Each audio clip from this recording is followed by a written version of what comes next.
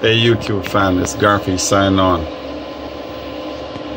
It's all about this MPP solar inverter hybrid off the chain. So as you know, my system here is 24 volt lithium ion. Batteries are fully charged for about 1 o'clock today, I think. And we've been just selling back power from this unit here. So as you can see what the arrow is doing, it's going to the left, feeding power to the grid, and whatever to the right to whatever load that's in the house itself.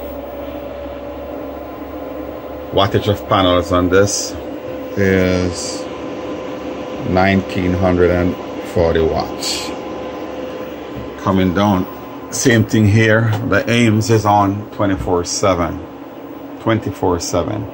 As for this inverter here, I don't use it anymore. It's still connected to the battery, but there's no solar panels to it.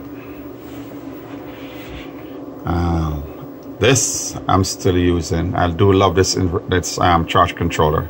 It's the Sunny Sky charge controller. Panels we have in this in wattage 1235, and right now we're just floating at 25. All we're pulling in is a little bit over 300 watts.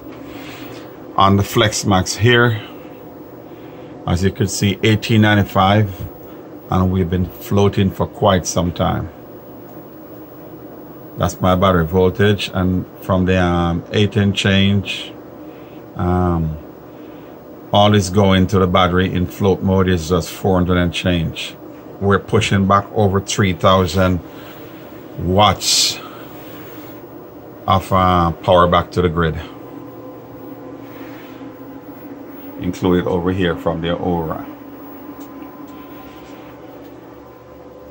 But here's a program on the MPP solar.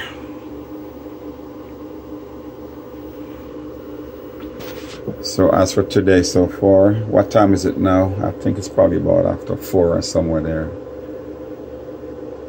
And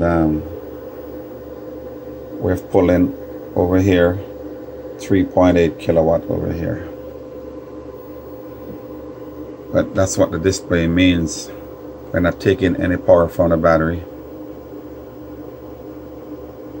It's coming from solar, whatever is pushing towards the battery at float. Then the rest goes over into the grid.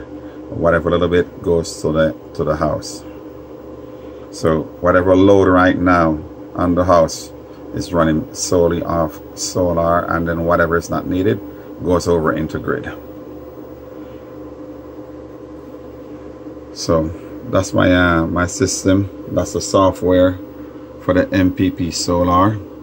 And I've seen quite a few people saying that this MPP solar hybrid does not push power back to the grid if your voltage is not, if your battery voltage is not on a 24 volt system. If your battery voltage is not sitting at float 27.5, well, I'm here to prove, you know, a few people wrong. That's my battery voltage. There it is, 25 volts. That's the max I charge my batteries to. 25 volts, 100%. Battery charging, nothing. There it is. And like I say, so you can push power back to the grid even at 25 volts. You don't have to be 27.5 volts, you know, like I've seen on YouTube and on some of these channels about this MPP solar and the watch power software. So I would highly recommend this MPP solar to anyone who wants to try it. It's off the chain. And money wise, the flexibility and the program, you can't beat it. I mean, look how long I've bought my FlexMax here, and if I want to dial in anything on my computer here, I'd have to buy the hub or the mate or whatever it is. I'd have to buy it. Same thing here. I've had this Aura inverter for quite some time, and if I want to go over the internet to access information from this over the internet, I'd have to buy a desktop Aura desktop. I think it's PVI1, something like so. Anyway, I'd have to spend $600 for a brand new one and $250 for a used one out of Canada. MPP solar. I bought it for $5 and change, and I think it's about additional $100 I think or so for shipping from Taiwan, and it comes with the CD software, and it's off the chain.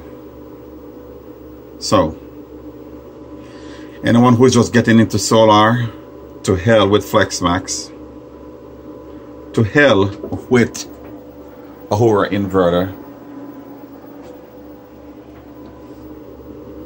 to hell with who else? All these other charge controllers and grid tie inverters and all these things that forces you to buy different gadget just so you could get access to it over the internet.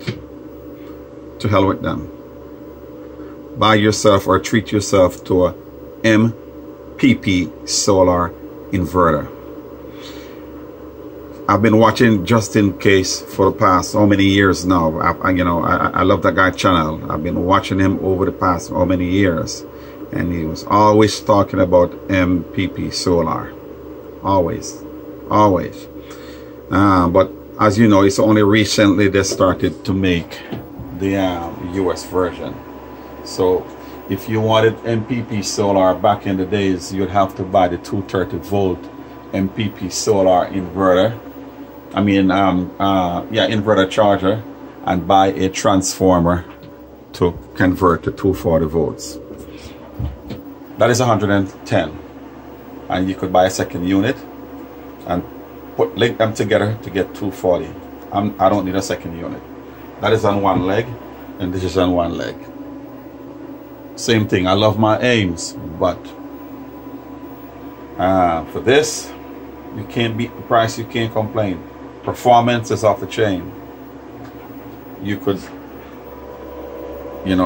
access any of the information here through the display panel here with these buttons, or you could do it over the internet or through the software on your computer.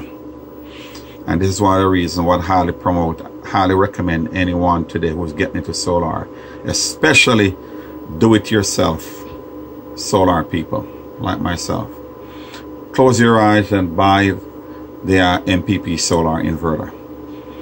If you don't want to do the hybrid, you could buy the regular 110 volt if you don't want to do hybrid. I think the hybrid is the non-hybrid, which is the regular silver one. It's a bit cheaper than the green one here. But I can't complain. I've been sitting here all day today. It didn't work today. Just burnt out and tired. But I've been sitting here all morning just watching this thing, just watching this thing. And like I say, this been floating for a while. Just sitting there floating. Same thing here. Just sitting there floating for a while. Floating. So again, thumbs up to MPP solar. Guys, if you can swing it, buy the hybrid, which is the green one, the US version, 110. That if you decide to do grid time, it's easily done. But you don't have to, if you're getting into lithium batteries, fine, but like I say, flood acid, whatever it is also fine. But as you all know, my battery pack here is lithium ion, and I build my pack for 24 volt, but my max charge, I put on it it's 25 volts. I could go higher if I want, but I choose not to. So, Garfield signing off.